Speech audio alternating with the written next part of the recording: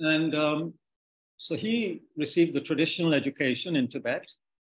And what is that? That is something that is due to the kindness of Shakyamuni Buddha, who got enlightened right here within 2 kilometers of where I sit. And the Indian Pandits and the great Indian masters. And then later, you see, the great Nalanda University kept the tradition alive.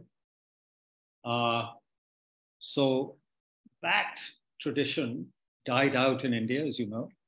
But before it died out, it had been transmitted to Tibet through the incredible hard work of Tibetan and Indian translators and sundry, monastics, non-monastics, teachers, so forth.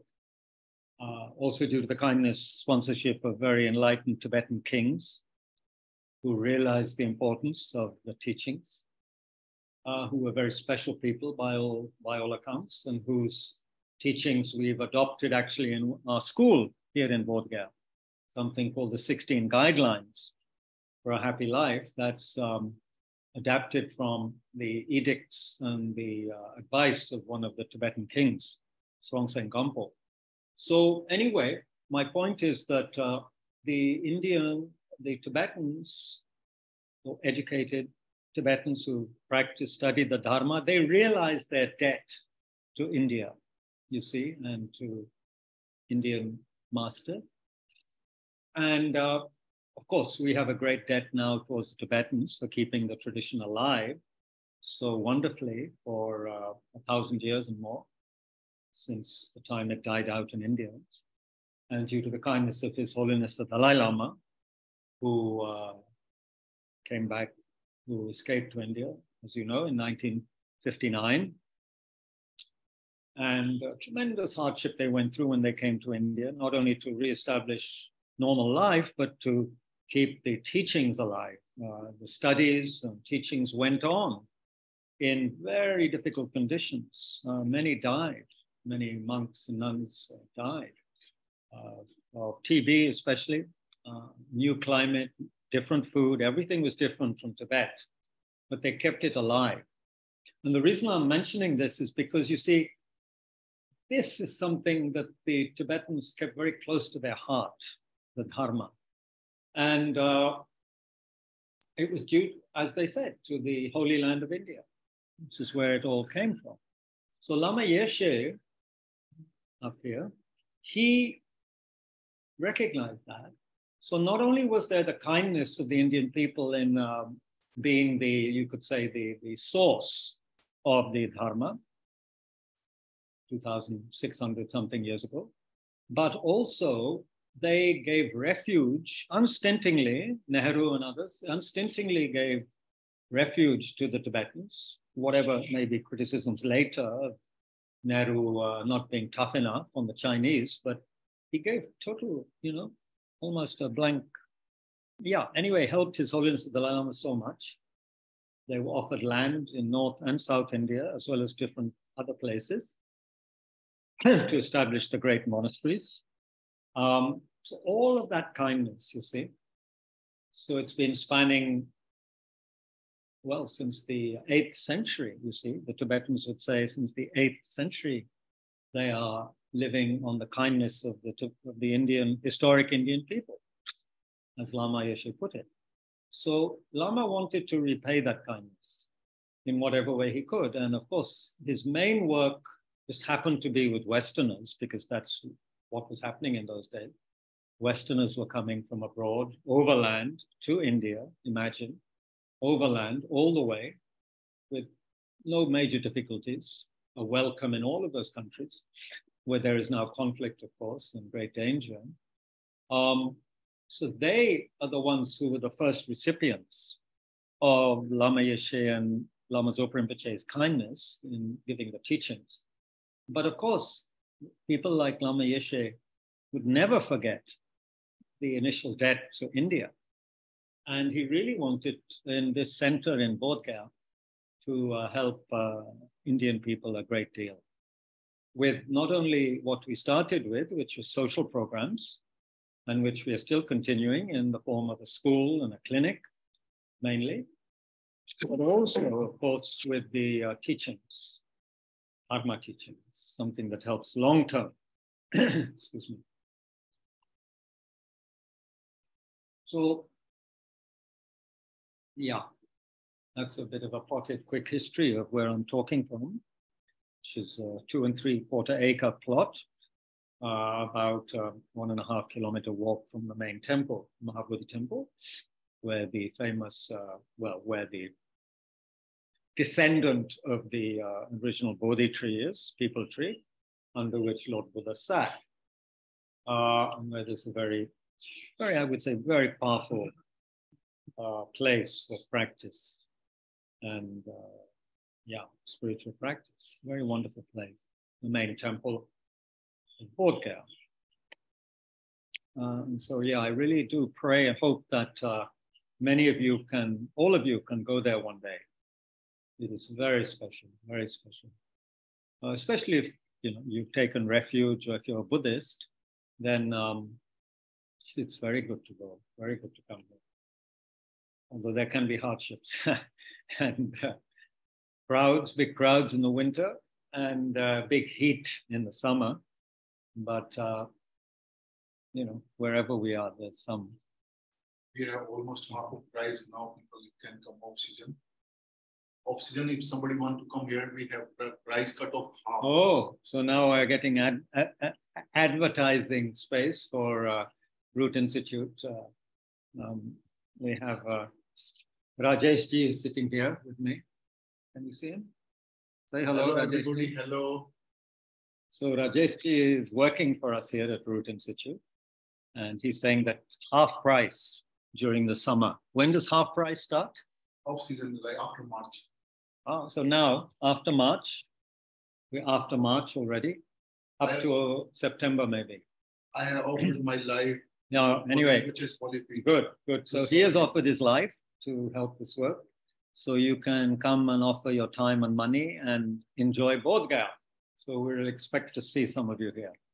Yeah, especially you three musketeers who are sitting there in upstairs in Tushita. I think we have Bob and Vivekji and this very lovely young man whose name I always forget. So sad. Anyway, thank you for being there. You look very wonderful together. Yeah. Okay. And thank you to everybody else. Sagar Bhai is there. Bhavya, I don't know, I think. Prajanya ji, Pradeep, Tabashir, Tia's there. Lovely. Tibbs, Abhishek ji, wonderful. Shivastav ji, Shreya. Ajir ji is there from Australia. He's in Melbourne right now. Neil, Koheli Banerjee, lovely. 1+DN2101. What a name. iPhone, Samsung SM, and another Samsung SM. That seems to be the brand. And Alexandra McDonald. So wonderful. I'm really grateful to all of you. And again, apologize for, and Neeraj ji, I think I forgot to say your name. Neeraj bhai, namaskar. Everybody, welcome. So we've been, let's start without saying too much more. We will have some motivation. Some days it's easier to motivate, isn't it? You feel inspired, you feel touched by something you saw or felt.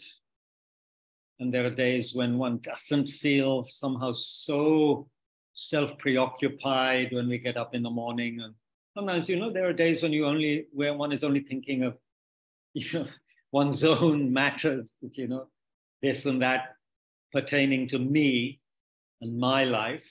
And there's nothing wrong with that. I mean, but it's just sometimes it's just so much of me, and my agenda and my program, my problem, what I want, what I don't want. But then there are days when you see something or hear something, or you remember something, or you read something, you read something. Now, not necessarily in a Dharma book. It could be anywhere. It could be in a newspaper. It could be in great literature, which often has the power, doesn't it, to move us, because great authors have great insights. They have great empathy, compassion very often. So whatever it is, try to, You see, we're all part of a human community, which includes animals. We had a picnic up there on the mountain, halfway up the mountain this morning. Rajeshji's wife had very kindly made parathas, and we had dahi and laddus, and we had a great time. So there, you know, one female dog came, one bitch came over, and, you know, Rajeshji was feeding her. She gladly had something and went away. Then the male dog came, and he also had some paratha, lucky fellow. Luckily, all the langurs, there are a lot of langur monkeys, they didn't come. That would have been havoc. They stayed by the main road going up to the temple where most people walk up. We had come up and gone to the side in a slightly isolated spot for the picnic. And, you know, you thought of these dogs, and somehow, yeah, one can think at those moments of how precious it is to be human, you know, and to be able to enjoy and create positive energy in a holy place like that Mahakala mountain. Whereas the dogs, they can't do that. They can just scrounge for food. And the bitch can just have puppies and, you know, spend her life doing that. And wasn't well fed. Male dogs slightly better, but not much better. So just that, you know, helps one be grateful for being human, right? And somehow thinking that how wonderful it would be if one could be less distracted in one's life, and meaning more focused on the path of virtue, to use an old-fashioned term. Virtue, not used very much now, probably a bit of an ugly word to a lot of modern people, I don't know. But that which, you know, has the power to create lasting happiness and even liberation. You see, that kind of energy can be created by remembering being grateful for being human. And then the rickshaw wala who brought us back, you see, it's obvious how important the money was for that young boy. He was a young man from close to the Bodh Gaya area. It's very important. And here's a young man who has the potential of, you know, like we do, we think we do anyway, to become awakened. And so anyway, he's spending most of his life, I guess, driving a three-wheeler and being rather concerned about the money that he earns, which is obvious, you know, excuse me, which is quite natural. I don't know how much time he has for other pursuits which might be pertaining to waking up, liberation. So anyway, there are many things one can see, especially if one has done a little bit of study, which is why study is so important. Because if one studied a little bit and begun to understand a little bit, one realizes how this cyclic existence or samsara that we are caught up in, how painful it really is, and how the source of it is hard to understand, hard to discover. And when one's discovered what the source is, which is the self-grasping ignorance, then of course it's not easy to uproot it. And one can be quite clever about understanding it, but to actually engage in the path of uprooting that self-grasping, me attitude, that is not easy, is it? So anyway, what is that sound? This is battery backup, pulling the battery. Oh, has the power gone? Power is there, no? Power is there. Okay. So let's spend some time. I don't need to especially tell the old students how to motivate. Just think of something for a few minutes that helps you bring your mind towards the teachings of the Buddha, the holy Dharma, which helps us not, at least for an hour or so, not worry so much about pleasure and pain, gain and loss, good reputation, bad reputation, praise and blame, all those things. Let's not worry about them for a little while. And let's see if we can turn our mind towards virtue, towards goodness, towards manifesting the openness, the clarity, the warmth, intelligence that we all have. Okay, so please just spend a little time generating that in your own way. Okay, we'll spend 2 or 3 minutes on that.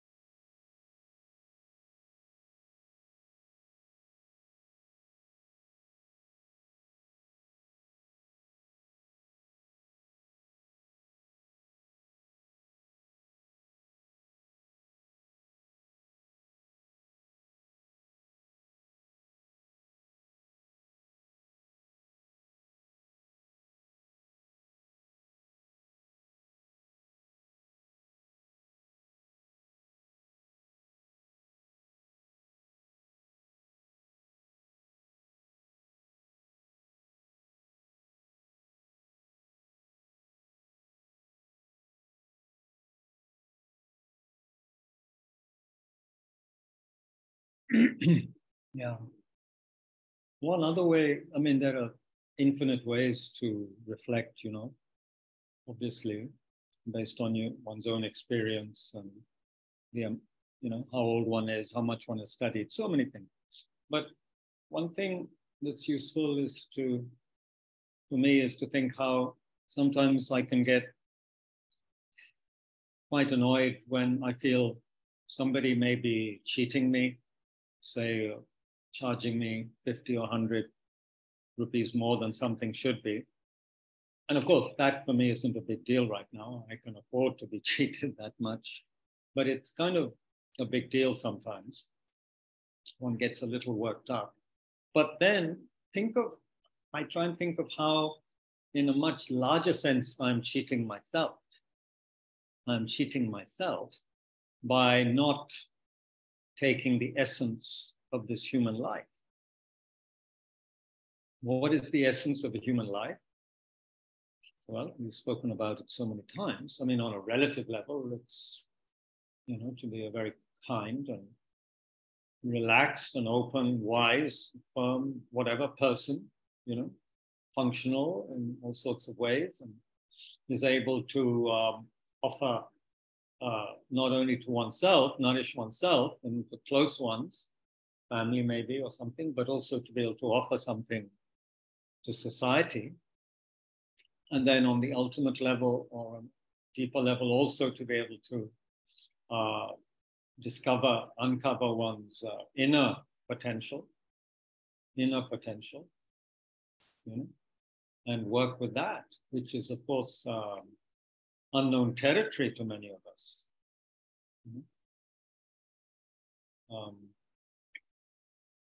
I read something amazing by Amitabh Ghosh, the author, Amitabh Ghosh, I got the name right. He said that he was drawn to reading as a youngster as a refuge from a world that seemed to be at war with the idea of an inner life. That's quite a remarkable phrase. He was drawn to reading a lot as a young person as a refuge from a world that seemed to be at war with the idea of an inner life. Matlab, we don't pay much attention to the inner life. The inner life is actually something pretty disastrous or irritating, because it bubbles up in the form of emotions and moods,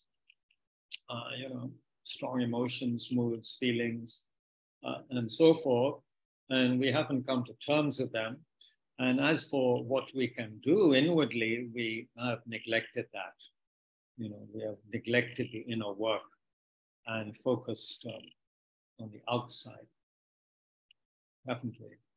And become very clever and successful at that in many ways. Although, look at the world right now, an alien from wherever might think we're really stupid, self-destructive species.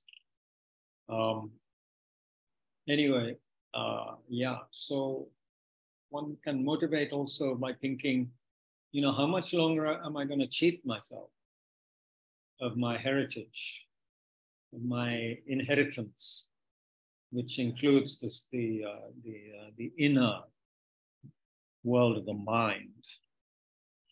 What do I know about my mind? I might be so clever at economics, finances, current affairs, technology, etc. Be very, very good, conversationalist, whatever. But what do I know about my inner feelings? How do I cope when I feel sad or upset, angry? What do I know about deeper strata of my mind, which can be activated, it is said, through meditative practice, through contemplative practice? What do I know about that? If I don't know anything, then, or hardly anything, then aren't I cheating myself?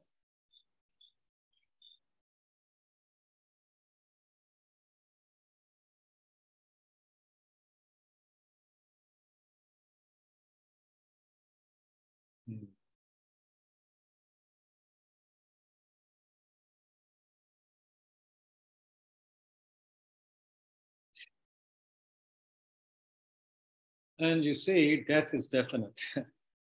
We don't know when this opportunity is going to come to an end. This opportunity to sit in on Zoom sessions and so on and so forth. We don't know how long it will last. We don't have to die either. We can sustain an injury, which makes it impossible for us to participate, understand anything that's happening, or to be in such great pain that we cannot focus. But right now we're okay. So how wonderful that is. These are always worth thinking about, I think. One good thing about coming to a place like Bodh Gaya, as a pilgrim, I mean, not as someone who has work to do here necessarily, but as a pilgrim, is one can slow down and begin to pay attention to the inner life, just like Lord Buddha did, spending 6 years ascetic retreat. And of course, he'd done a lot before that. And countless lives he'd been practicing apparently in various ways. But anyway, Bodh Gaya is a place where one can do that. And of course, for many holy places of different religions around the world, one can do that. That's important.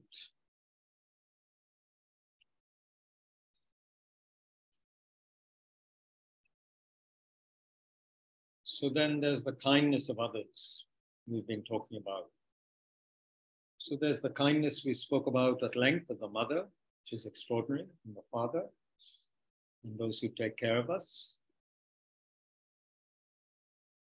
And unless we are really extremely selfish and self-centered people, we can realize every day how much we depend on others. Even though we may be someone who had to do a lot ourselves, you know.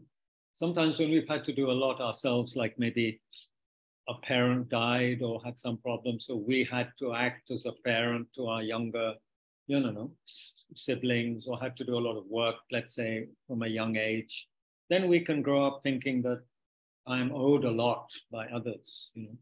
I've done so much for others. And of course, to some extent, this makes sense. But still, every day of one's life, one is dependent on others. We are always receiving so much from others, always depending on the kindness of others. For the electricity right now, without which this session wouldn't happen, for Wi-Fi, everything.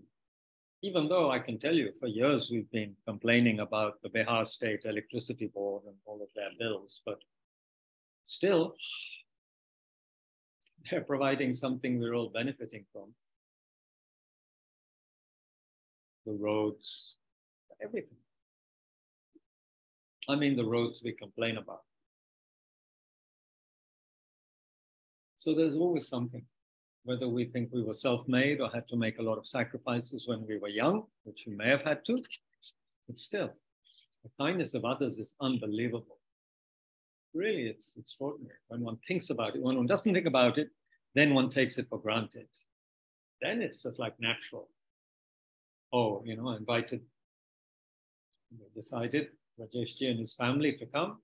So next thing I know, his wife has prepared this sumptuous breakfast, you know, by getting up early, even though she couldn't sleep much due to the heat and mosquitoes last night. But she made this incredible nashta for all of us. It's amazing. They paid for a lot of the expenses. So, you know, the kindness of others is extraordinary, actually.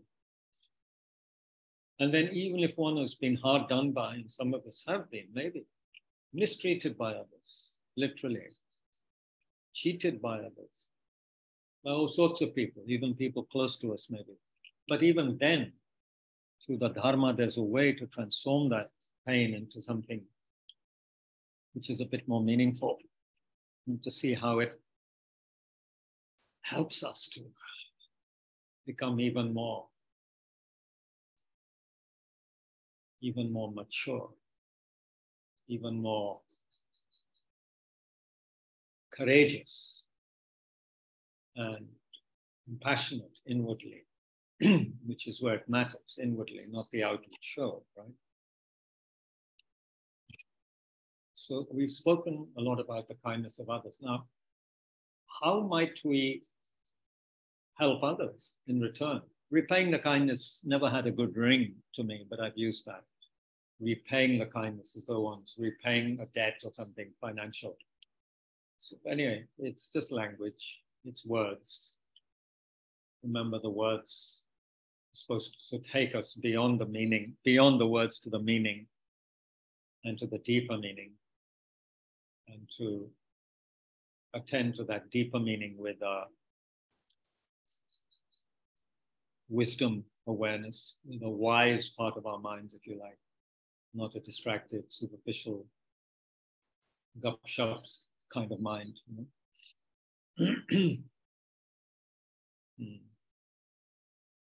So then, how could we help others in return?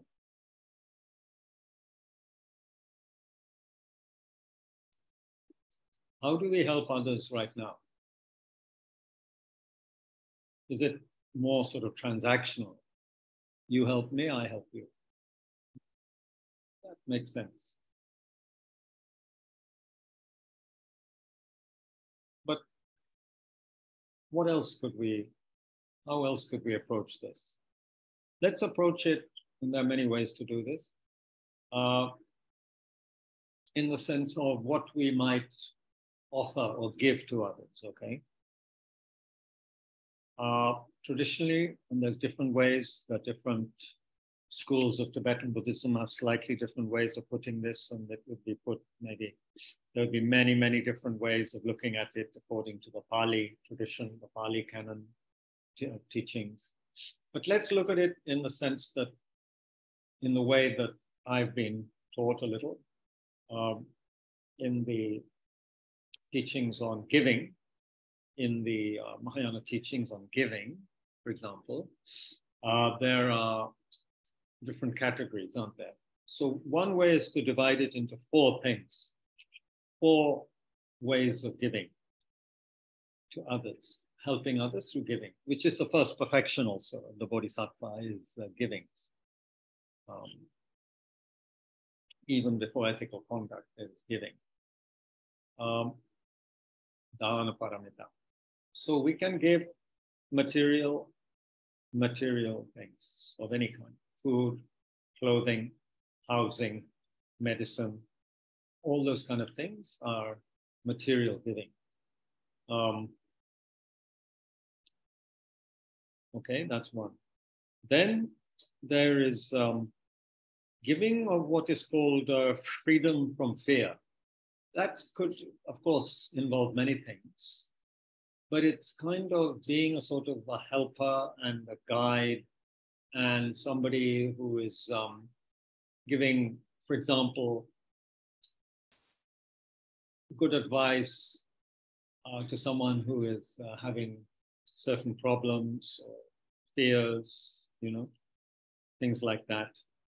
Even giving them, traditionally that would also be the giving of refuge or shelter for people who are, say, traveling in certain circumstances and need, shelter, especially in difficult circumstances, that kind of thing. All those sort of things, freedom, giving freedom from fear, freedom from difficult situations.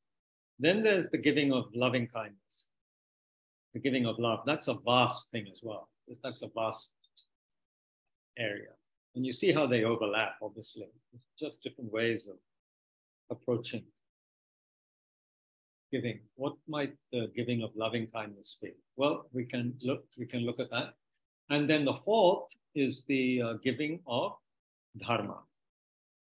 And as we know, there is this expression, and my Sanskrit is not good, but there's this expression, there's this Sanskrit phrase, isn't there, that the gift of dharma is greater than all gifts. The gift of dharma is the greatest gift. I suppose because if we can really really appreciate the Dharma and begin to practice it and allow it to transform our lives, then there's no greater gift than that. That helps us in this life and it helps us in future lives, which is the purpose of true Dharma. As you know, some of you, it is not considered to be Dharma if something only helps us in this life. It's not considered to be Dharma, and not a Dharma attitude if we are only aiming at happiness in this life. Tradition. So long-term aim, long-term happiness, liberation, enlightenment, helping others with the teachings that lead to that. That would be the highest form of giving. And there's no better way to repay others' kindness than to do that. And if you look at Buddha's life, of course, he's criticized a lot by certain traditional people who have not studied enough his life. They criticize him, obviously, for leaving his wife and young son to adopt the ascetic life. I remember one of my family members was actually quite angry talking about it, how Buddha left his family. She was more into Ram and Krishna and so forth. She was heavily, very critical of Lord Buddha, you know. Anyway, so if we look at the Buddha's life, he came back later, you see. He came back, gave teachings to his son, to his wife, although she was initially a bit gruff with him, so forth. Rahul, his son, even became an arhat, which is a very high level of attainment, liberation from samsara, through the teachings and the inspiration that the Buddha gave his son. He also, it is said, had this ability to visit and teach his mother, who had been reborn in a very pleasant place, in a kind of heavenly realm, Tushita. He was able to teach her that, help her. He never forgot the kindness of his mother. And she had died when he was very young. He taught her. And actually the place where it said he then came back to earth, if you like, Sankissa, is now, you could say, the westernmost traditional holy place of the 8 places of Buddhist pilgrimage. Sankissa, not far from Farrukhabad and Manpuri, in pretty much western UP. That is where he descended from heaven after teaching his mother. Again, an interesting place to visit, not yet spoiled by tourism so much. So, the Buddha repaid the kindness by giving the ultimate gift of the Dharma, because his wife, his son, they had everything they needed physically. They didn't. It's not as though when he left them, they didn't have enough to eat. They were prosperous people, they were. But he gave them something that helped them long term. For example, what did the Buddha, and I'm at random talking about this, we're starting with the Dharma. Maybe we should have started with material objects, but anyway, we're starting with the giving of Dharma. How did the Buddha help criminals or people who would be regarded as criminal in this life, who are under the law? There's Angulimal. Now, whether or not it's true that he had a mala of 999 thumbs or fingers, whatever, that's not the point. But the point is that he was a violent person who had killed people and had a kind of talismans from each of them. Like the old days of the Wild West, people would scalp somebody and keep the dried scalp as a trophy. So anyway, Angulimal had apparently all these thumbs in a mala. And who knows, there could have been some kind of guru who told him that it's a good thing to do. He should try and get even more.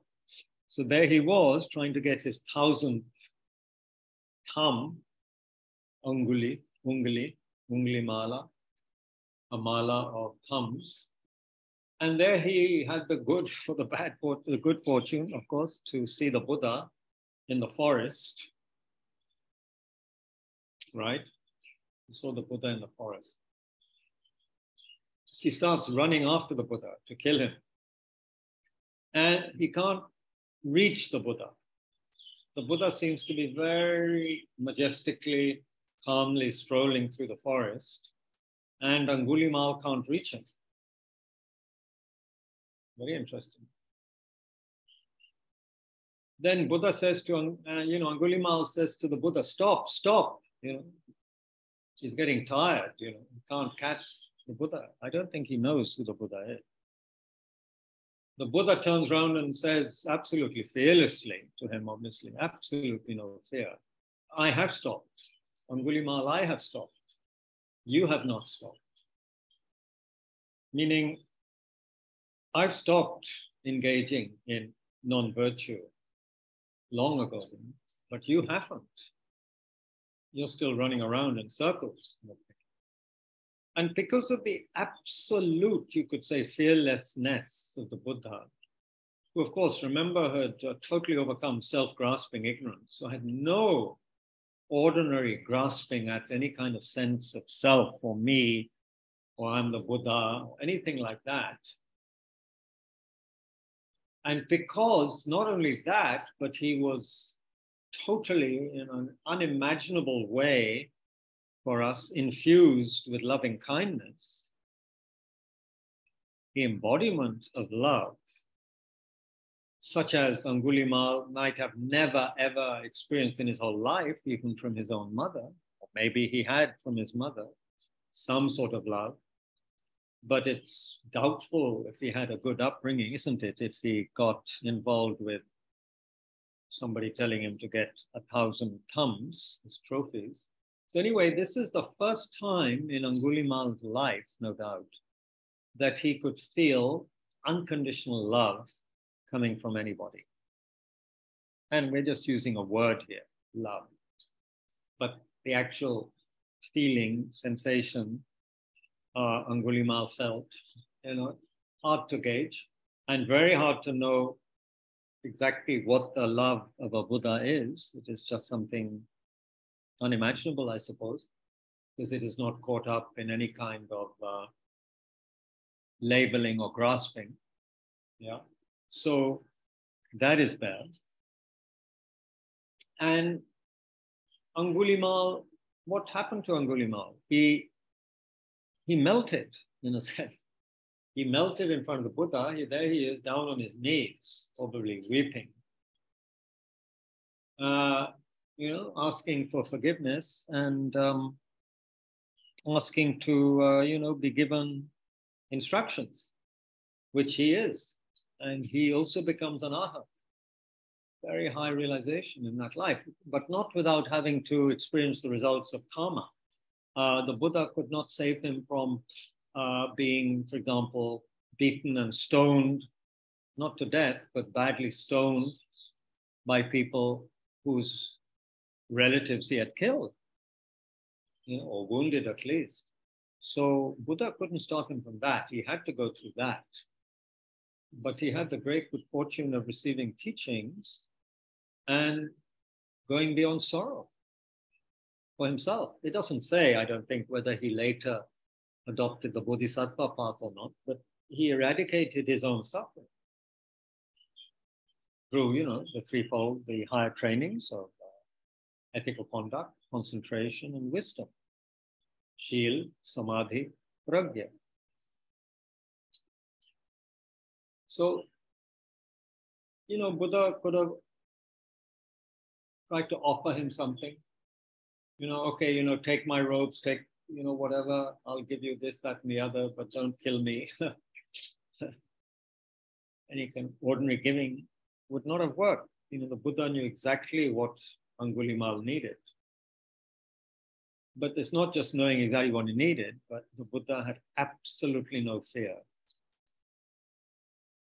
And if you have ever come across an animal, a dog, let's say, which appears to be snarling at you, And so, but if you have really absolutely no fear of the animal, because whatever, you're used to dogs, so you know them, whatever, you have no fear, then usually nothing untoward happened to you. The dog also relaxes, may even become friendly. Anyway, the Buddha had a very extraordinary level of unconditional kindness. You could say he radiated love, but without a radiator. No radiator, just radiation of love. It sounds strange, but at least from his side, he didn't feel that he was a radiator of love. There was just radiation of love. Kindness. Angulimal felt for the first time in his life, somebody loved him, cared for him, wanted him to be happy.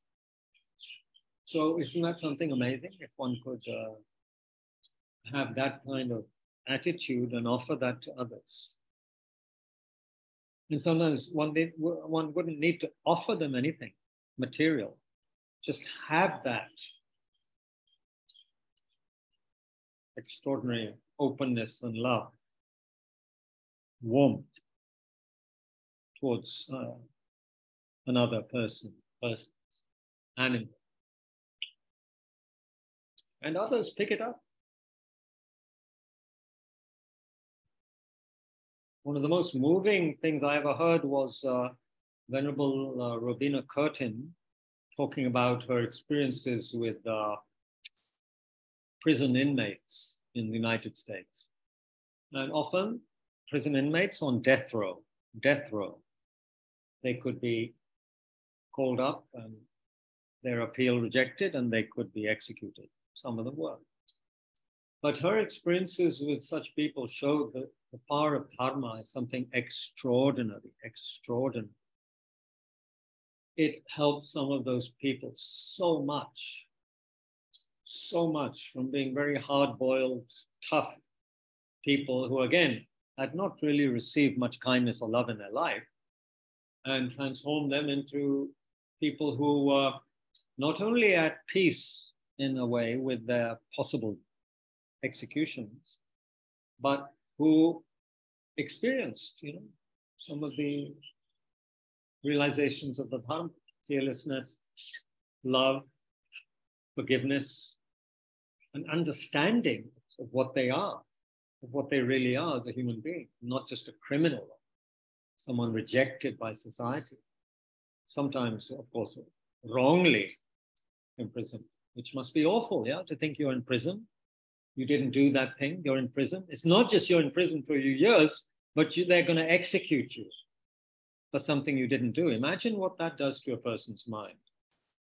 It's hard enough for us to be accused of doing something we didn't do, without having to go to jail, of course. But think of someone who's in jail and could be executed. Even those people helped so much by the holy dharma, so much, but also due to the kindness of the nuns, mainly nuns, who were visiting these inmates, including Venerable Robina, who's an incredible character and very courageous and wise teacher, as many of you know, very dynamic.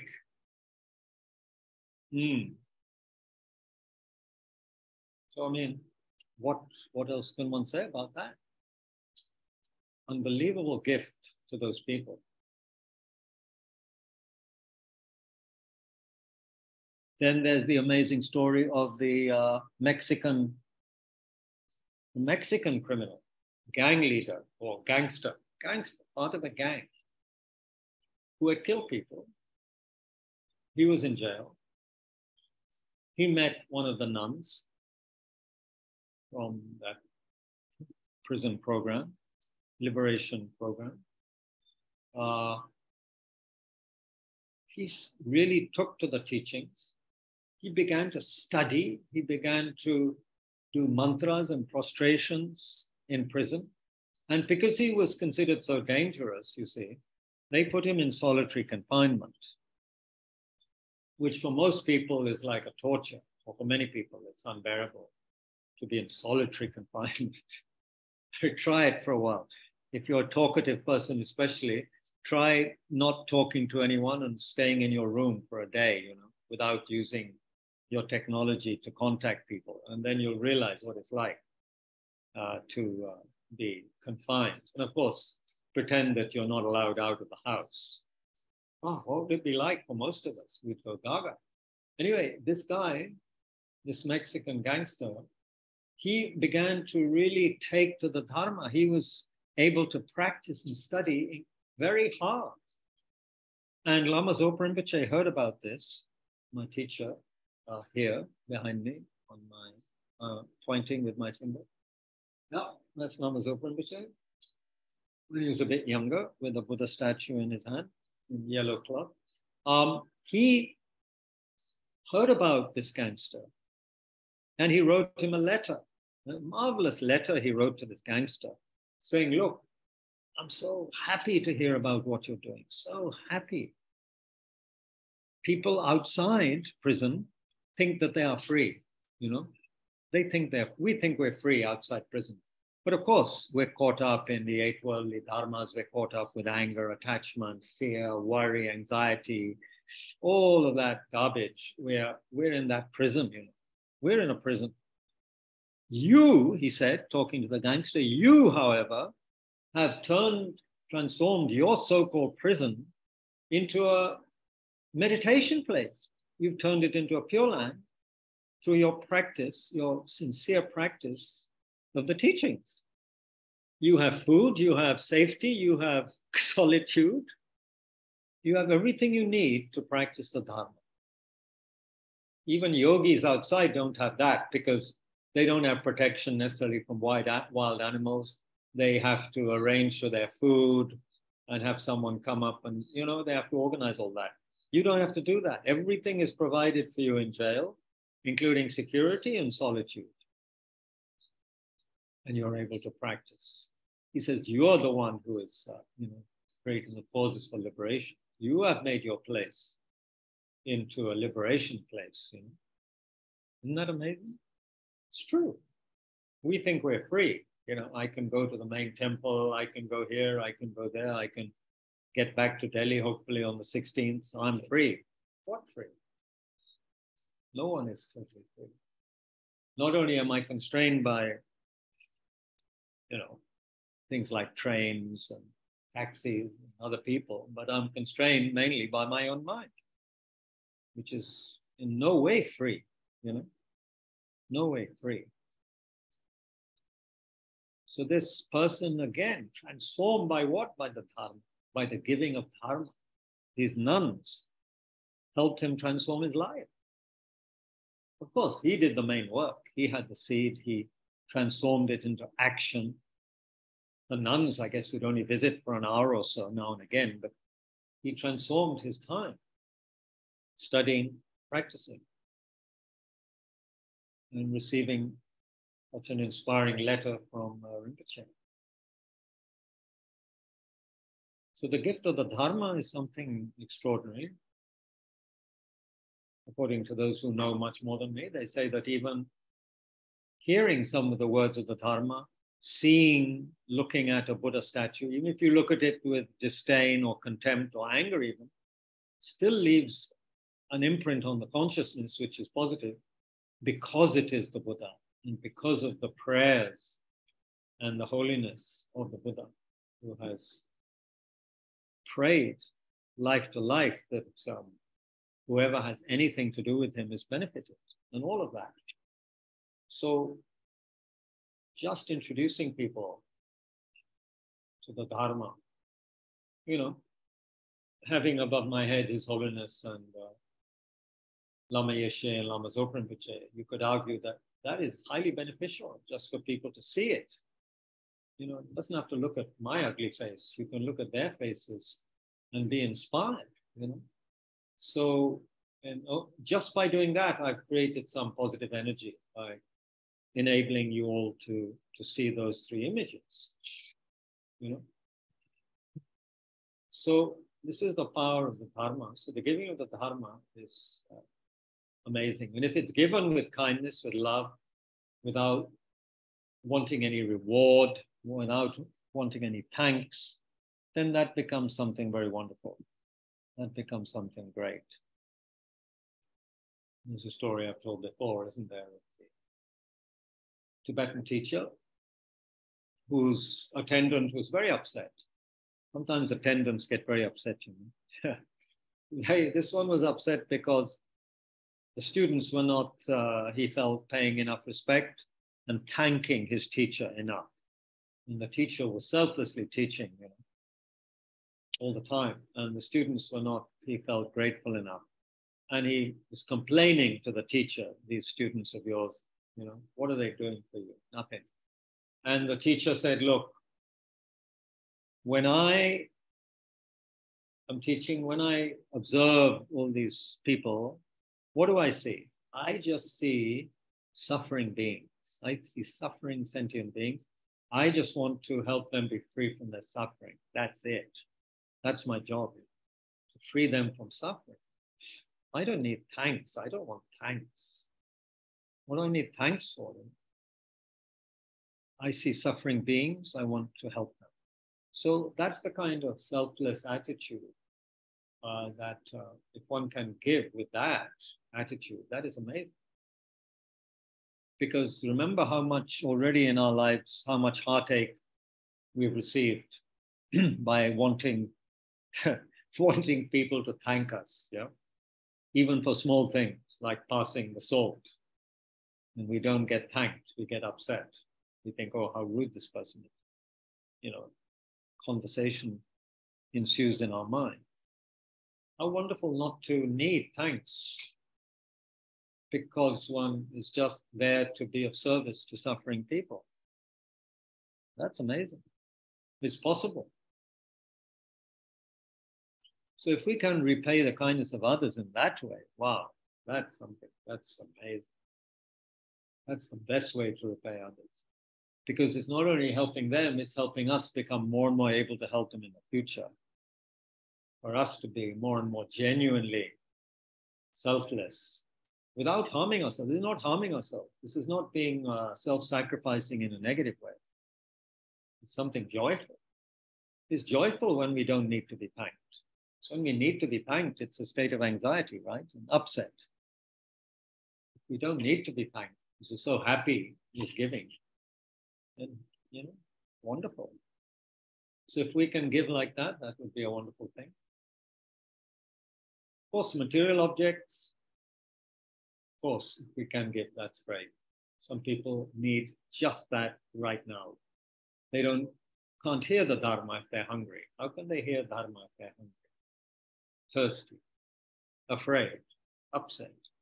So the people who are working to help others in war zones or in dangerous situations, they're amazing, those people who are helping others on the front lines, you know, helping people in areas which are being bombed still, and where there's danger of death if you go somewhere to help someone. But people are doing that right now in the world, in Ukraine and other places. People are doing that.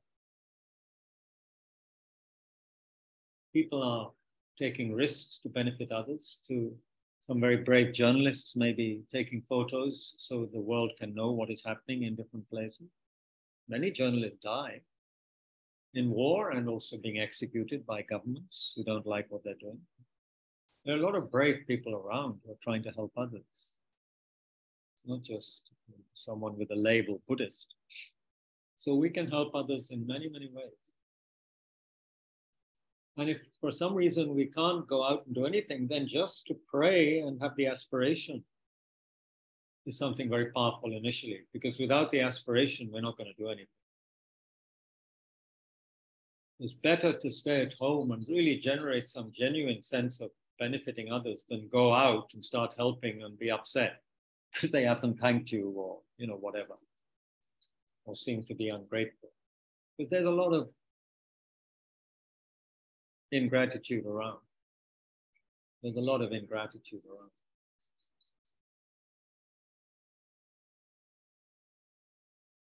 I felt it for a moment this morning and then banished it, because the little boy who was asking for my 3/4 full bottle of fruity maza mango drink. When I looked at his face and poked him in the stomach playfully, then of course there's no way you can't give to somebody like that young, who is obviously, he's not from a well-off family. The only thing one sometimes think is people get so used to sticking their hands out and begging that might be not a good imprint. But anyway, in the end, of course, no big deal to hand in the bottle. And I didn't need thanks. Anyway, he smiled, so that was a kind of a thanks. But even if he hadn't smiled, it's okay, right?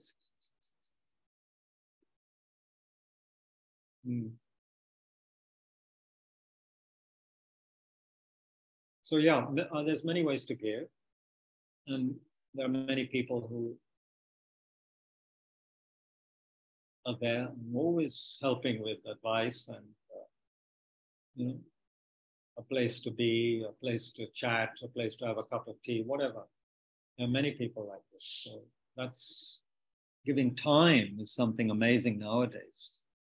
If you can give some of your so-called time, once we were inviting, by the way, Situ Rinpoche is going to teach, and this is amazing news, is teaching at Tushita on the 26th of this month.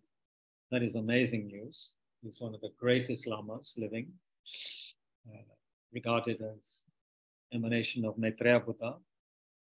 Anyway, we once went to visit him. I have some friends who have a house stay in a place near Dharamsala on a tea estate, and they have, two of their English guests were staying. And we went to his monastery and just asked if he was around and if we could see him. And by chance, this was 10 years ago, we went in to see Situ Rinpoche, just the four of us, or five of us, I think. We had half an hour with him at least. And then we said, thank you for your time. He's kind of laughing.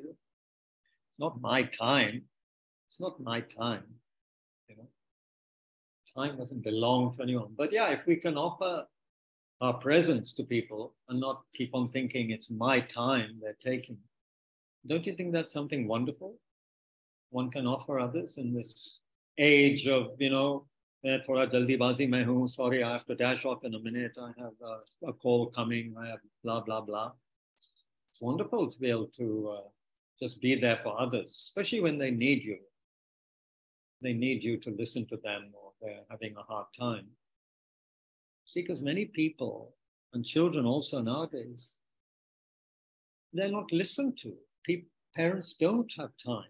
Or, meaning parents are too distracted and busy, often with their smartphones like everyone else. I mean, who has time to listen to somebody else? You tell me. Be honest. How much time do you spend with other people and not be thinking about the messages on your mobile or what you have to do next? How much have you how much have we been there 100% for another person for more than a few seconds? Really. So we can check these things. And if we can give some genuine presence to others, that's amazing gift. That's amazing repayment of kindness. People are starving for that. Proper attention. Don't you think? Anyway, I've spoken far too long. I'm very sorry. We'll go on because we started late. It's 12:30. Excuse me. Delicious cold tea, I have to say. If tea is well made, then even when it's cold, it's good. The kindness of others. I didn't make it. Kindness of others. All the time, kindness of others. Amazing. Yeah. The kindness of others. Don't expect thanks. That's another great motto to live by. Don't expect thanks. It'll just make us unhappy. Because many people are so caught up with their own problems, their own bubble of anxiety, they don't even notice you have done something for them. So don't worry about it. Just do what we have to do. People are preoccupied. Of course, we can often explain to people, especially people we're responsible for or our children, that they might be more aware and think, I'm not saying we don't ever correct people, but we shouldn't make ourselves upset when people don't thank us. Yeah. And then, of course, the other slogan that His Holiness says is dependent arising. And, see phenomena like a dream. It's like a dream experience. How real is, yesterday for you now, 10 years ago? Or just a few seconds ago, how real is that now? Like a kind of dream. So that helps us be a bit more probably flexible, not hold on to things, good things or bad things, in between things. Don't hold on to anything.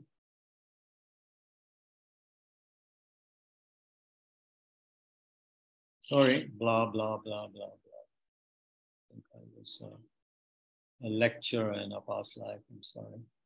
So now we can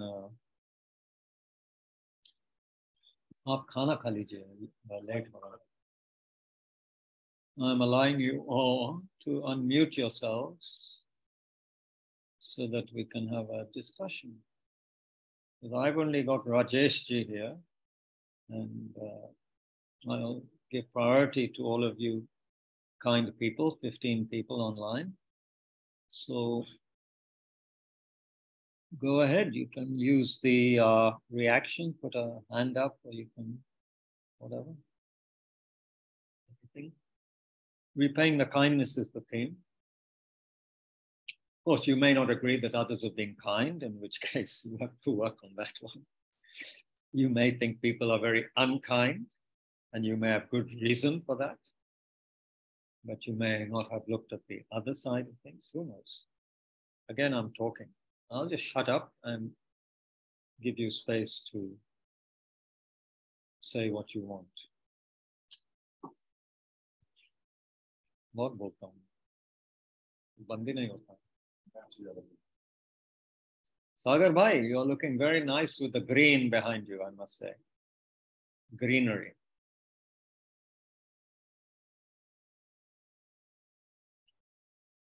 By the way, contact Vivek ji and Nilashi, and do go and enjoy at F1 बटा 11. हाँ जी आज पक्का करने वाला हूँ. मजा आएगा.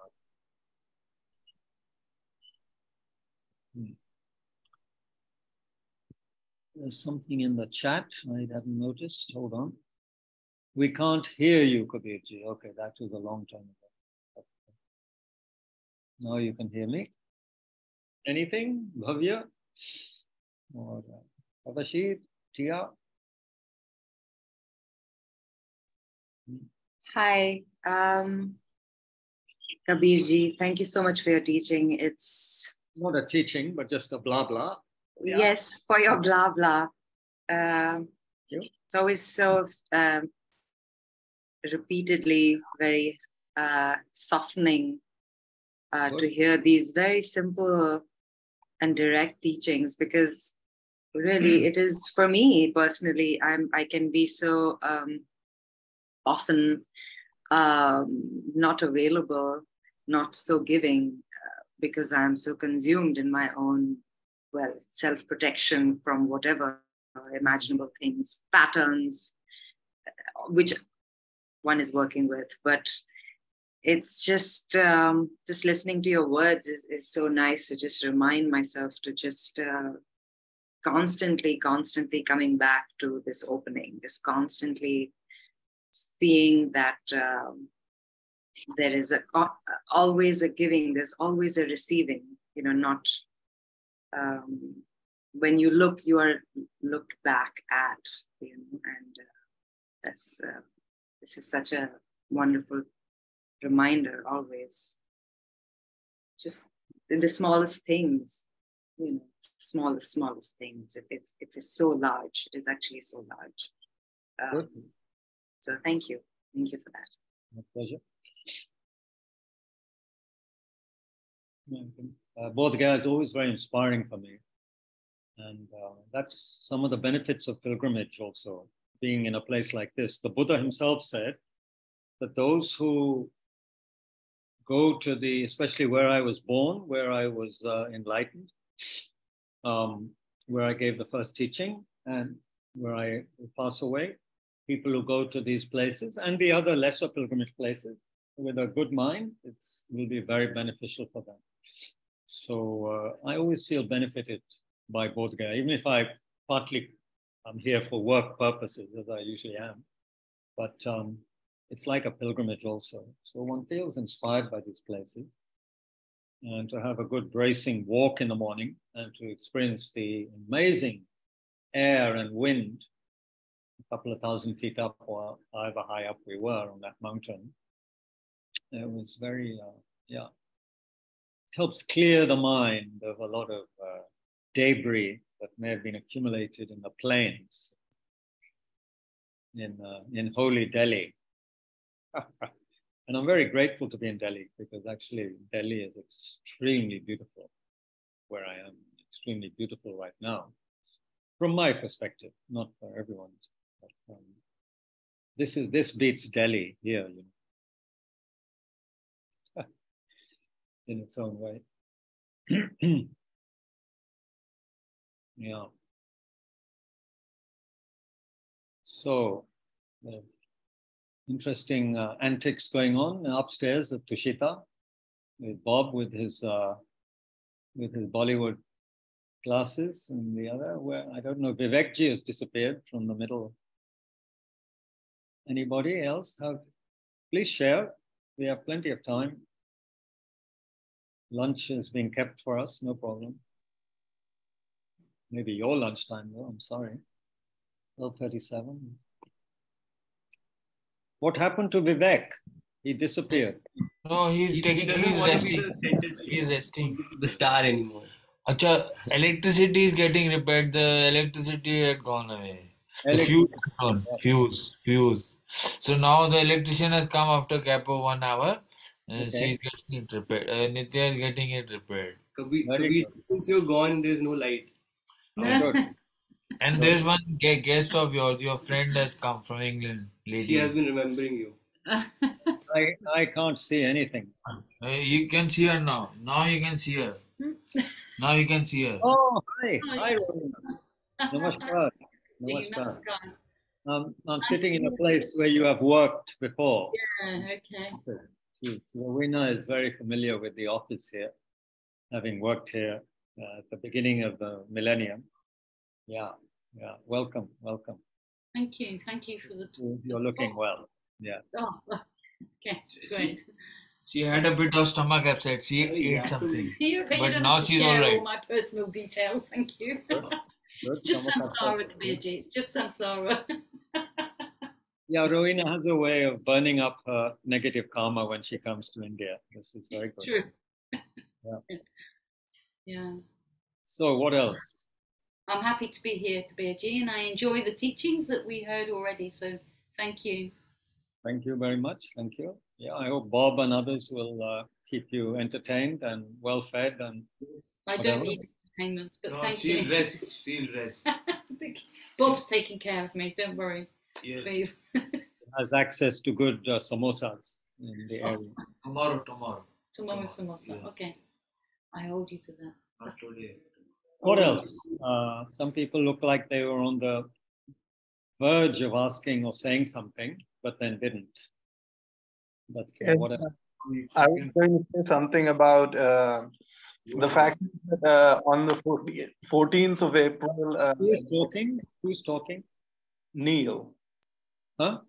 Neil. Ah, Neil. Okay. On the 14th of April, can you do something that honors the birth of Dr. B.R. Ambedkar, Baba Saheb? What day of the week is that? It's a Friday. It's exactly, it's a Friday. Yeah. Today is Sunday. It's 9. Cloudy here. Actually, that's quite a good idea, since without Baba Sahib and what he did for the so-called untouchable people in Maharashtra, millions of people would not have embraced the Dharma, actually. Yes. So we could, that's actually quite a good idea. We could have a special session on Friday, since it's not a usual teaching day, but I would be quite interested. I could share some quotations from him. Since I feel quite close to Baba Sahib. You see, he adopted Buddhism in 1956, yeah, formally? Yes. That's the year I was born. That's the year I was born. So I have some kind of, I always feel some kind of connection with him. And then due to the kindness of some of my Dharma friends, I met a lot of followers of Baba Sahib in Nagpur, Pune, and also other parts of Maharashtra. And I was very grateful for that, because otherwise I'd been cut off from that. I had only heard a little bit about Baba Sahib Ambedkar, but to meet people who had, whose parents, you see, had refuge with me, was very moving. That's my parents. Yeah, it really transformed their lives, that's for sure. And their sense of confidence in themselves, although, of course, many issues remain. But yeah, so that's a good idea, Neil. Let's, I'll get Nitya and others to work on that. We'll have a session on Baba Sahib B.R. Ambedkar, who's a very important figure, and of course, not much spoken about nowadays. I mean, token mentions of him, but for political purposes, he's done a very great thing. He's done a very great thing, actually. Yes. And his book, The Buddha and His Dhamma, was referred to by no less than Samdong Rinpoche ji as a book that when he gave a talk at Nagalok in Nagpur many years ago, he said to the people there, you should all read this book. You know, why haven't you read his book? You know, what Baba Sahib wants you to do and think, that's in this book. You know? But of course, people have become very politicized and don't actually read much. So they don't know what Baba Sahib actually wrote, but they listen to, I don't know, leaders. Anyway, we will look at what Baba Sahib actually said, and we can have some discussion. Yes. Okay. Yes. Anyway, I'll check my diary as soon as I get back to my room to make sure I'm not double booking. But I don't think I've arranged anything for Friday evening. What's today? Today is Sunday. Yeah. Friday is 14th, you're saying? Yes. So, yeah, I'm not leaving for Delhi till the next day. That's fine. Let's do something on Baba Sahib Ambedkar. It'll be very useful for people to get a glimpse into why millions of people in Maharashtra and other places have embraced Buddhism. Yes. And we can look at it. I don't know that much, and I haven't been totally up to date in the sense I haven't had discussions with many people lately, but I have enough knowledge and some good books here probably, although most of my books on Baba Sahib are in Delhi, but I think we have some in the library here maybe. So there's a lot online, isn't there? Okay, thanks, Neil. We'll do something. Bhavya, you raised your hand. Yeah. Thank you for the teaching, Kabirji. I have a sort of a question on applying kindness to like everyday situations. So we have relationships where like our family or friends where it's easy to sort of be present and be kind back because we realize explicitly how loved we are. But then there are these relationships and changing dynamics. Let's say there's a meeting for business, right? Or online dating, which is such a pain. And we meet someone new and we have to be present, but at the same time, we have to be, for me, I feel a little protective of myself that I'm likely to get cheated, or like this, in the case of dating, this person is looking for something which is not, aligned with my values. So there is also this layer of not being present in the sense wholly. How do we sort of engage in these conversations and dealings with strangers who we are kind of defensive about, because we've had our own traumas and experiences of being cheated and being desired just for like the sexual gratification. All of these things are there in the background of our minds. So how do we engage with people kindly while also being kind to ourselves? This is a minefield. This is a minefield. This is a very difficult question, especially to somebody who was a monk for 18 years. I mean, it's also, what you're saying is a product of one of the dangers of the modern technological era, where you may be engaging with somebody online, so you have no idea, really. You don't have much idea about that person.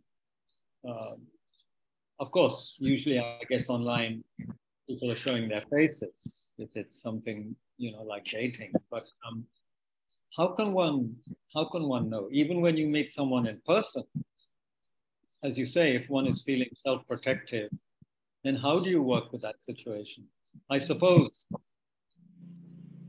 the received wisdom of Buddhism isn't it, that if we have worked enough with our own mind, if we feel confident and loving enough in ourselves, then, and if we are also alert and skillful, then we're less likely to go wrong. But how many of us do have good self-confidence, trust in ourselves, a sense of openness? How many of us have trained our minds to regard other beings, including ourselves, as basically sick and therefore likely to be working from not only a place of goodness, but often from a place of confusion and disturbed emotions, If we don't see how others are in that space, then we don't have any compassion for them, right? We just feel annoyed and upset and afraid of them. So the more compassion we feel for others, the more strength and courage and kindness we have built up within ourselves, then the easier things will be. But often we don't wait that long, do we? We want to plunge headlong into relationships, and then both parties probably quite immature and carrying their own burdens, their own traumas from the past. So yeah, that's going to be very difficult, right? That's why I say it's a minefield. It's a minefield where one often, doesn't get killed, but one loses an arm or a leg, kind of thing. It all comes down, I think, to how much one feels good about oneself and trusts oneself. Not good in a sense of arrogance, of course not. Me, not like that, but just feels calm and composed and good within oneself. And I don't see how that can happen without a lot of inner work, a lot of practice. It doesn't come naturally to most. And then the more composed you are, the more, I think we really do attract into our life the kind of people that we are ready for at that time. So if we are basically confused and upset and full of trauma, that's the kind of situation we get into. That's the kind of person or people we get involved with, which is not bad, but it just makes it harder, right? But if one has worked more on oneself, then there's more chance that we attract something, different kind of vibration. Birds of a feather flock together, that kind of thing. So it always comes down to working on oneself first, developing some wisdom, some kindness, compassion, and some also being worldly wise, but in a nice way, not in a conniving, clever, cunning way.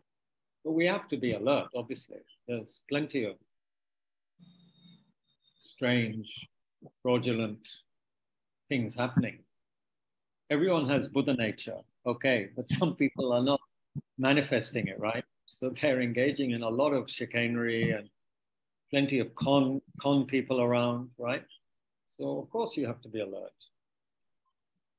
The other way also, which would have a lot of supporters in the Buddhist camp, especially Mahayana camp, might be that just we need to do a lot of prayers. A lot of prayers that we receive the proper conditions in this life to have temporal happiness, relationship happiness, as a path towards finding deeper, long-lasting, dharma happiness. Because many of us, how many of us can say, oh, we don't need relationships, we don't need this or that, we can just rely on pure dharma, That's not easy. So we do need to relate, so then at least we can relate wisely, right? Without fear. And fear is that's the number one problem, isn't it? Self-grasping ignorance promotes primarily a sense of fear, which you mentioned, a need to protect me. But if you feel basically confident about yourself, then there's less fear. So when you're afraid, you go in the street, dogs will be more likely to attack you if you're afraid. If you're not afraid, they just leave you alone. It's like that. Of course, I'm not comparing human beings to dogs, but it's a bit like that. If we're okay, others are we attract the okayness in other people. If we're not okay at all, somehow it's like a tuning fork. It's like things vibrate in resonance. We pick up other very damaged people if we ourselves feel very damaged. Right? Does that make sense? Yes and no. In that we do work on ourselves, but it's a spectrum. It's like, so if we started working on ourselves more consciously, say about 2 years ago, then we're still not 100% there, but we're better than where we used to be. So, but also like things for me to reflect on. So I think someone else had a hand up, so just give space to them now. And if we're in a hurry, then we're in trouble, because we always seem to be in a hurry, us modern people. But that seems to be a problem. Myself, Ajirji, maybe some other people here have the benefits of being born in the middle of the last century, which is a long time ago for some of you. But I think we were used to things being slower. We didn't expect instant replies to things, You wrote a letter, you didn't expect a reply in 10 seconds, right? 10 days, maybe. Now we're in a hurry. But it seems that some things take time to gestate, right? Divya ji, thanks, Divya. Very good. Good luck. Thank you, Kabir. Yeah. Divya ji. Oh, this is another Divya. I thought, am I confused? Was that Divya's daughter, maybe?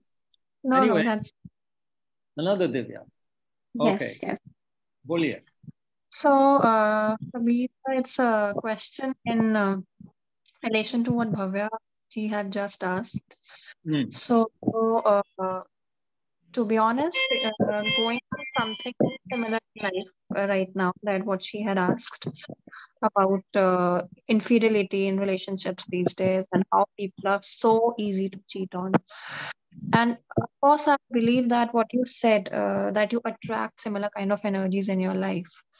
And I believe that since I have been through this very recently, that someone did try to take sexual advantage of me, but once I since I'm a healer myself and I heal people who go through such situations, I was very well told that you are attracting this because you are being with such energies, because you are healing such people. So you are only to this, and this energy is manifesting in life. But I believe what I have been through with this situation is because some trauma that person might have had in his life, that he wants to sexually gratify him through, giving pain to in someone else's life.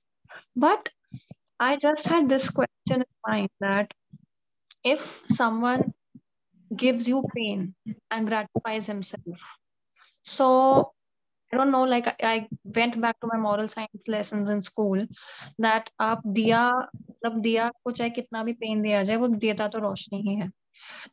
I don't know if this is the right way to approach this situation or such people who want to gratify themselves but they give you pain, which is a trauma actually. Is this a right way to approach this? That even if my body can gratify you in some way, I have been, it's trauma to me, but it's a pleasure for you. So how to approach this situation? One needs a whole session on this, and also someone who is more specialized in this kind of trauma, which I can't pretend to be. But again, I think, and I come across this all the time with myself, that I'm supposed to be some kind of somebody who talks about dharma. You know, some people even call me Guruji. Many people.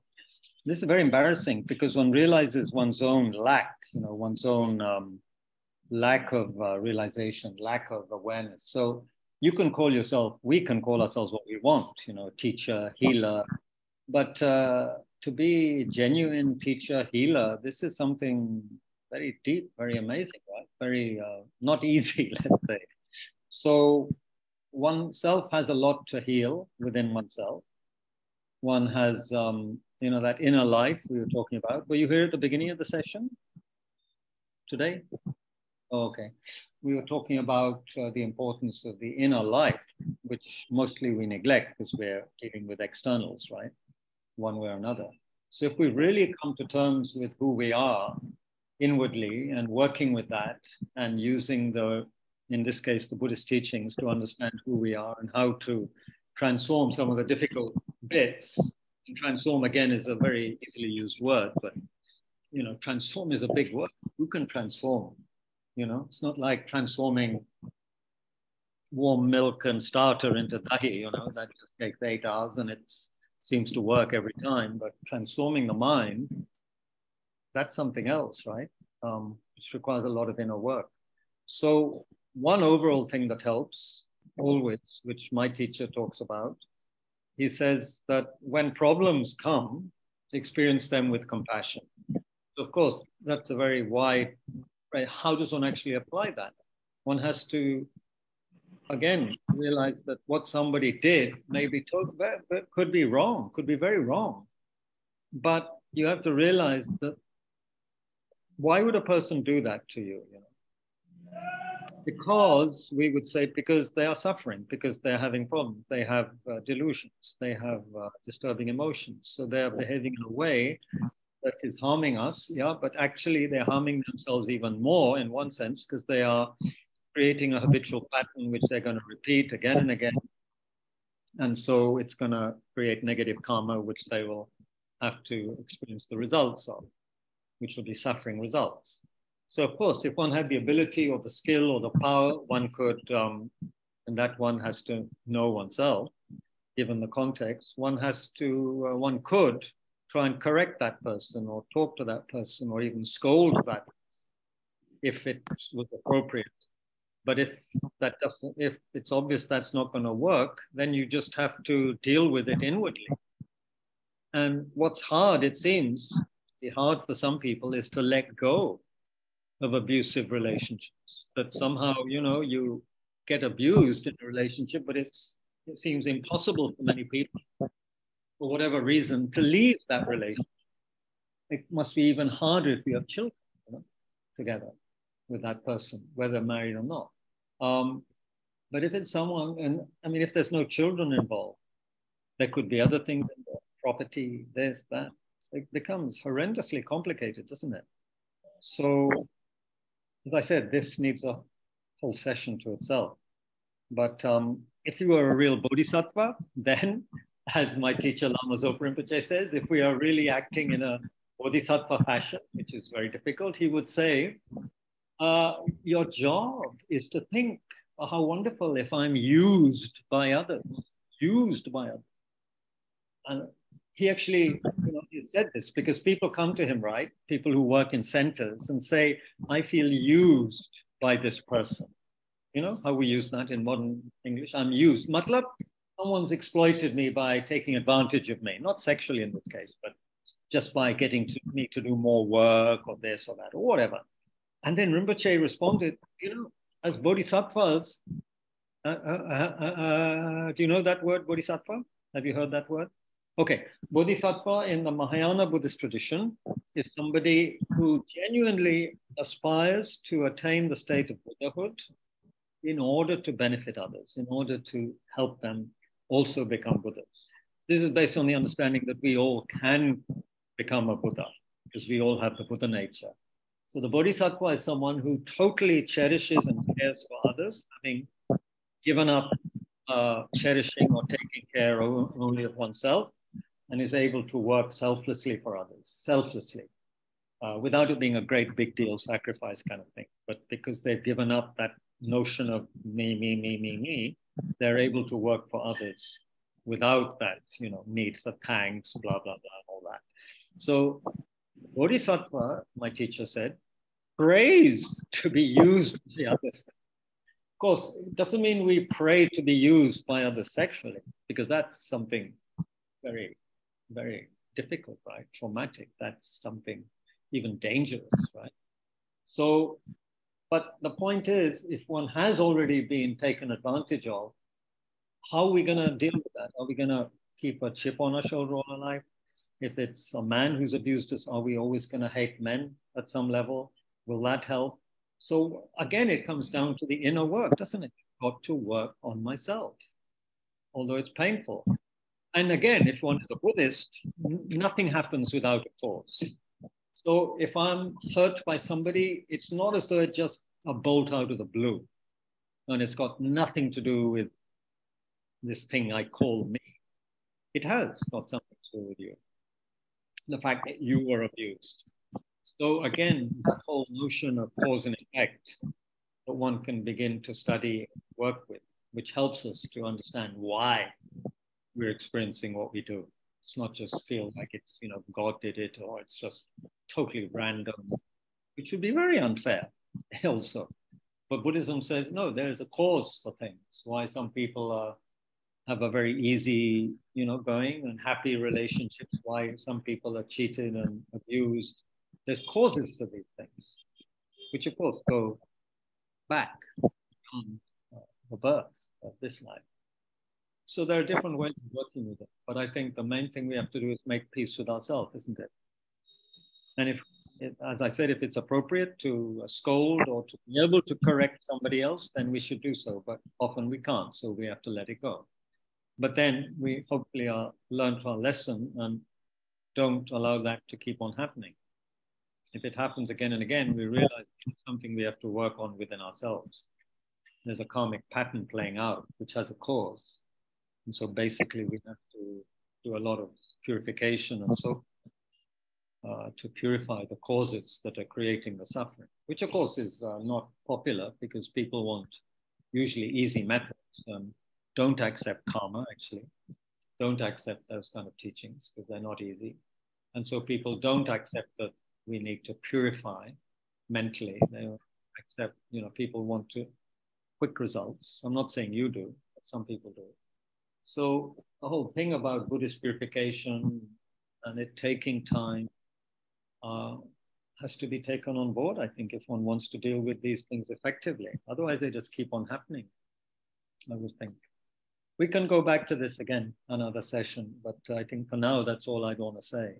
This can get very, very tricky. Yeah, thank you. Thank you so much. But we are not condoning negative behavior from others, especially sexual abuse. But what we're saying is that we have to do the work on ourselves. Simply because we can't force another person to behave in a different way, right? I cannot control how another person behaves, ultimately. But I can control my own mind and my own body, hopefully, as much as I can. That's what's going to save us. Buddha didn't become Buddha by controlling a whole lot of other people, getting them to behave in a certain way, right? Buddha became a Buddha by transforming his own mind. Let's remember that. It comes from the work we do on ourselves, always. So your redemption, or whatever you want to call it, will come through, and mine will come through the work we do on ourselves. Ultimately, others can help, of course. And painful experiences could help if we can deal with them skillfully, but it's not easy. What do you think? Does that make any sense? I'm sorry to have gone on. Yes, totally. It makes sense to me, but just that it feels like to me only, like if we can heal that person, that would be like, even if they have wronged us, it's like I always feel that I'm obliged to heal that person. Sorry, I didn't. Your voice is not clear, and I don't have good hearing. Could you repeat that slowly? Yeah, am I audible now? Yeah, you're audible. It's just my hearing is. That even if someone has done wrong to me in my life in any which way, I just feel that I'm obliged to heal that person. I have never, gotten a sense of being guilty, because I know myself. I know I am not wrong. It's just their imprint they are showing to me. But yeah, it's just I feel obliged to heal them. That's it. Yeah. I think one should, when necessary, let go and say, yeah, look, this is not helping either of us. So what's the point? And even if, people have children together, sometimes it's much better for the children in some cases that they do separate. Of course, then it depends on what kind of arrangement they have, and the kids may be attached to both parents, it can be horrendous. But if there's no children involved in that responsibility for the children, then I think it's better. Why be in a situation where you're just creating harm for each other every day, through bickering and bad thoughts and some bad actions? What's the point? Better to stop it. But I'm not saying it's easy. That's karmic bonds are karmic bonds. Sometimes one cannot let go of the person who is harming one. It's the power of karma and habitual patterns. But yeah, one has to let go sometimes, isn't it? It's just too horrendous otherwise.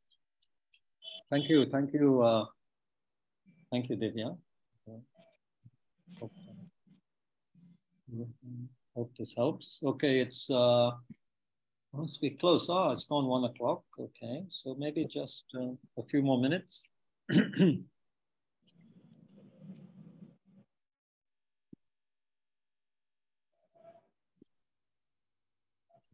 Anybody?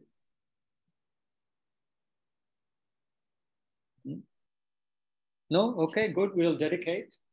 Very important to start the session with motivation. Then that's said to be three excellent things. First is the excellent motivation, which we attempted. Then excellent main part, where one engages sincerely in the practice or whatever one was doing. So in this case, we had some blah blah and some discussion.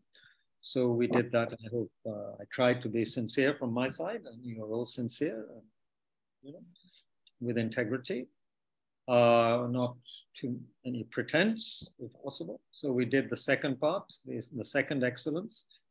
Third excellence is to dedicate, which means that we recognize we've done something useful. We dedicate the energy for some positive outcome. So the positive outcome you see here has to be ultimately to create the causes and conditions for our total enlightenment, so that we become fully awakened people who can then offer unbelievable benefit to others, which cannot, we couldn't imagine in thought or word the kind of benefit Buddhas can deliver for others. It's inconceivable, because it is often, most of it is unseen. So may we become like a Buddha. Meantime, may we generate more and more fearlessness through proper understanding of who we are, that there is no independent, solid, permanent I, me, or mine. May we really begin to understand those teachings on selflessness and the teachings on compassion, seeing clearly one's own suffering and aspiring to free oneself and others from suffering, together with loving kindness, wishing others to be happy. May we develop those qualities. May we never be separated from the teachings that help us develop these qualities. May we never be separated in this and future lives from authentic, kind teachers who can guide us on the way. May the kind teachers we have in this life have long and healthy lives. May their wishes for us be fulfilled. We should pray like this. May always those who wish to practice Dharma, may they always find the causes and conditions to be able to practice. This is very important. May they never feel that they are alone and don't have the helpers or the facilities to practice. May that always be there. May beings think of benefiting one another. May the awful conflict and wars happening in the world, may they come to an end. May people realize that everyone wants happiness, doesn't want to suffer, and therefore may people think of cooperating and at least living in some kind of peaceful coexistence, even if they don't help each other, they not harm each other. We can pray in these ways that through our meeting today, may this positive energy blossom, benefit in this way, for these things to happen. And especially we dedicate for the long life, which is holiness, the Dalai Lama, all the great teachers who are benefiting others. May they have long and healthy lives. And please make a note in your diary of 26th evening at Tushita, the great His Eminence Tai Situ Rinpoche. Not sure of the topic yet, but whatever he talks about is beneficial.